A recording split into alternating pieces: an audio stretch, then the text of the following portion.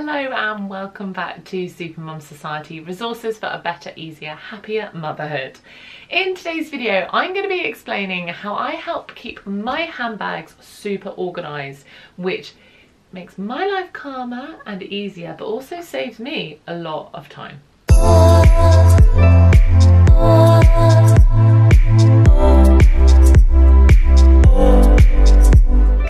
As always, please make sure you are liking, sharing and subscribing so we can reach more mums and make their lives a little bit easier too. So it's no secret that I love anything that saves me time and keeps me organised because it makes life so much happier and calmer. It's very frustrating when you get somewhere and you haven't got what you need, or you just waste time constantly rummaging for your keys or your phone, and it's just a bit of a nightmare. I don't like having too many handbags. I have a light coloured clutch and a dark coloured clutch. Don't have many options there. I have my bigger casual and my smaller casual, which I've got here, and then I have a smarter big one, which I would use if I was going to a conference because it has a padded pouch for my laptop, so I don't have to take my laptop case even. It's got like a thing in there, and it's got lots of pockets.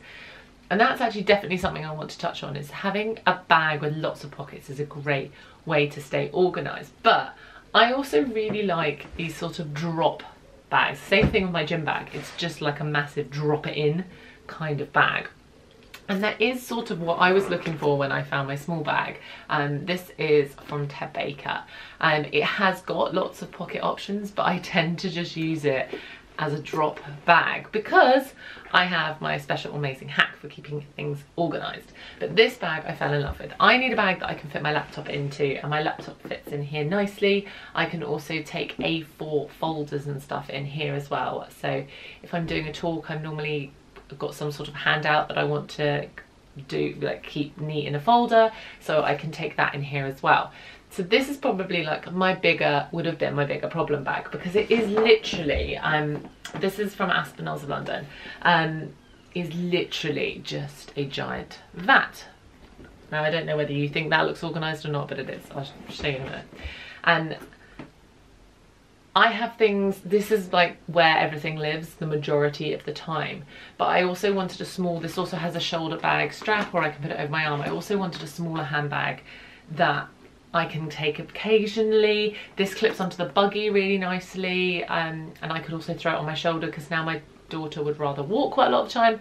I need to be able to, like, it's got a long strap I can throw over my chest as well, but I need to be able to transfer things between the two quite a lot. And majority of people won't just have one handbag they use all the time. Maybe you have a handbag sometimes and a nappy bag the other times, and this trick that I'm going to share with you I found was an absolute game changer with these. I'm going to get this one out of the way. So like I said, it's just a giant vat hole. What you have got with this one is there a little pouch attached. Now I use this as a change pouch. If I've got anything tiny, memory cards and things, then they will go in here because that is attached and I can find it easily. But most bags, there's some sort of clip on the inside, and I'm going to unclip this to show you. This is basically like a teeny tiny carabiner that I will clip my keys to, so that my keys don't fall to the bottom of my bag and I don't waste loads of time rummaging around trying to find them. If we've been sort of out for the day, we've got back to the car, we're verging on like getting grumpy and stuff, and knowing that my keys are easy reach, they're just clipped on there. As we're walking to the car, I can open the car because I can just reach into the end of my bag and press the button and get on with my life. I then have the standard notepad for mummy, activity book for kid. I don't want to carry around loads of toys and stuff, so we've made it standard. This book is our emergency book. It only comes out in emergency, so she doesn't get bored with it. It's like got stickers and some pictures to look at and reading. It doesn't require anything additional. So whatever age your child is, try and find a one thing emergency activity that you're going to keep in your handbag. It saves you having loads of extra bits and pieces, because that would drive me absolutely potty. Then the other things are divided, so that you see those are literally just two books. There's the bag that's attached that I've already shown you. I have this little pouch which has some business cards. It has some little postcards, the positivity postcards that Supermum Society sell, because sometimes I meet people and I'd like to share one with them, so it means that I can give them, or if I see a mum struggling, I write a little note on it and give it to her. And I also have some Supermum notelets. This I take with me everywhere because I kind of never know when personal life and work life are going to cross over, but that's all I need, like work-wise. Emergency kit if I go to like networking events and things where I'm not giving the presentation, I haven't got any handouts to give, I haven't got speech notes or anything like that. I know my bag's already set for those kind of things, which is really helpful, so I have that one too. And then this is when the magic happens. I feel like there should be like a drum roll. Drum roll please. I'm not very good with sound effects, so there probably won't be a drum roll added. This is my magic pouch. And yes, it is clear for a reason. So your magic pouch needs to be clear. This was actually a freebie at an event and I really like it and it fits nicely. So it's from something like Will Be, I can't really read on the tag. I'll try and read on the tag later. But this harnesses links together, harnesses the power of all the random little bits in your handbag. But you need it to be clear because you need to be able to see it. So I've got a sugar-free emergency sweet, a lip balm in there. I've got a little reusable straw, and the bigger one is currently in the dishwasher. Emergency pen, and lots of little bits, business cards. I've got some plug-in headphones with like the adapter, because as we know, iPhones have now stopped having a plug-in, but if I'm working on my laptop, I want my headphones. Got my wireless headphones. I get really hot really easily, so I've got a paper fan in there. I've got sunglasses for me, sunglasses for the kid. I've got Post-it notes. Ah, so much stuff in here. I have a USB stick. I have an eyelash wand. There's a lot of stuff in here. What else do we have in here? I have some energy gum. It's like caffeinated gum. I do feel like it woke me up, but if you don't want to have a coffee or you can't get into a coffee and you're having like an energy slump and you're about to do the food shop, the last thing you want to do is go in hungry, so that's quite useful then. And then I'm gonna get this one thing out because this is kind of a game changer in my summer life, actually life in general. This is Brush on Block. I will link it down below. I got it from Amazon. It's a SPF 30 and it's like one of those like bronzing brushes, and you just sort of tap it a few times to bring the powder to the top, and then you can brush it on. It can be used on your whole body. So we use it as an emergency one if we've gone out and I've forgotten to bring sunblock for my kid for her whole body. I wouldn't do my whole body with it. I would just cover up more, but she's off running and being crazy. But we definitely use it and top up faces. You can use it over your makeup as well, so if you don't want to muck up whatever you've done on your face but suddenly you realise you're in a sunny situation, which is basically outside at all, you need sunblock on.